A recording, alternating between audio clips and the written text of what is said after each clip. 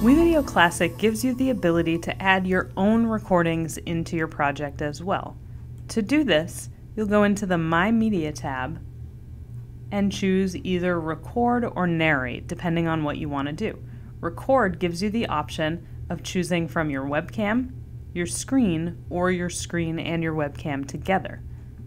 Narrate gives you just the audio option, so be able to do a voiceover for your project.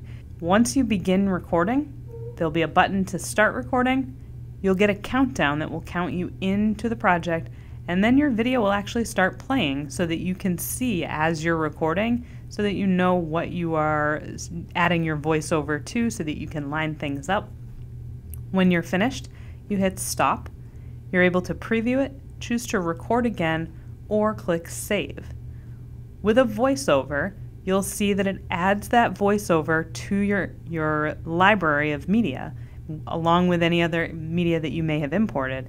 But also note that what it does in your timeline is actually creates a new track, and you'll have to scroll down to see it in your timeline, but it adds a voiceover track. So when you're using voiceover, just be sure not to drag that clip down again, otherwise you'll get an echo effect.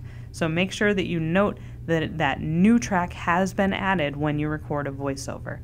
Once it's in, you can trim it, split it, and move it just like any other element within your timeline.